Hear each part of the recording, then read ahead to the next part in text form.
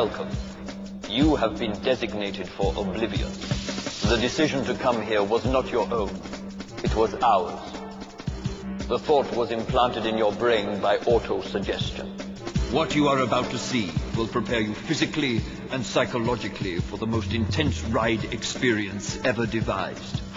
If you wish to survive Oblivion, we advise you to observe the screens at all times. This is the world's first vertical drop roller coaster. During the ride, you will free fall face first into blackness. A free-falling object is something which falls under the sole influence of gravity. Unfortunately, in this instance, that object will be you. Free-falling objects accelerate as they plummet downwards. This is a ticker-tape trace of a ball falling taken at 0.1 second intervals. The fact that the distance the ball travels is increasing shows it is speeding up. Unfortunately, unlike the ball, people do not bounce.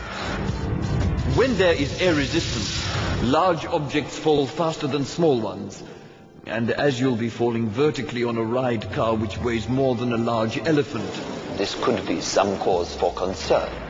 In fact, if Newton's second law of gravity is applied to your predicament, this could mean you are about to be trashed.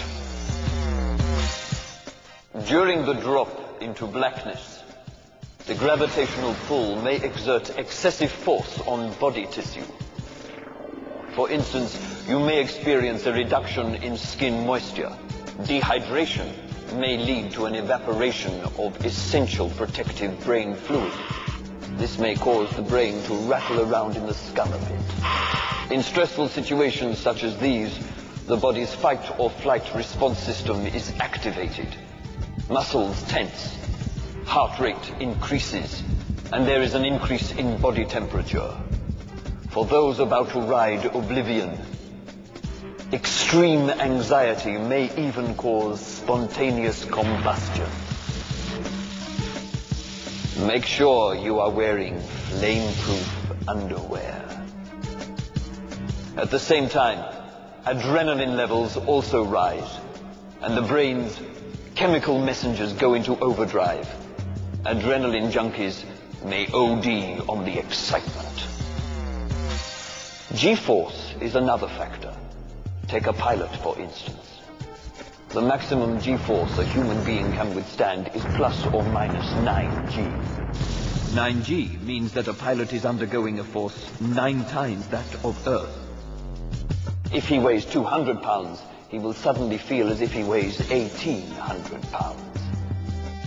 The force involved makes blood flow to the feet, and the pilot will experience a greyout where he is unable to discern any color, or even a temporary blackout.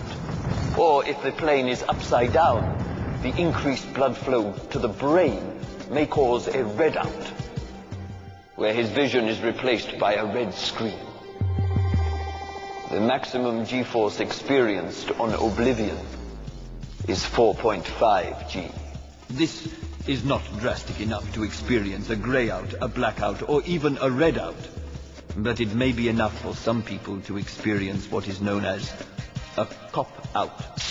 This psychological state usually occurs when the moment of truth arrives, and it's their turn to drop into Oblivion. False bravado is replaced by weak excuses at the prospect of a sheer vertical drop into the abyss. If this happens to your friends, it means that they have 0 G tolerance. Or that they're just soft.